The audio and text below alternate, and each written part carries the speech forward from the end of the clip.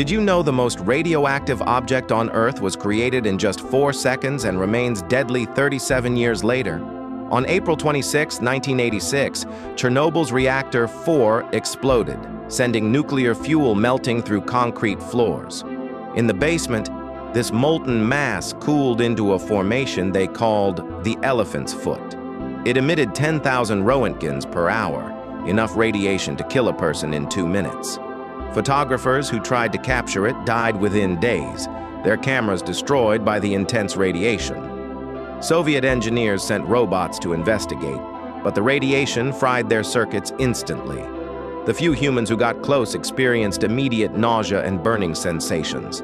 At that exposure level, your cells literally disintegrate from the inside out. Your nervous system shuts down, your blood turns to liquid, and your DNA unravels completely.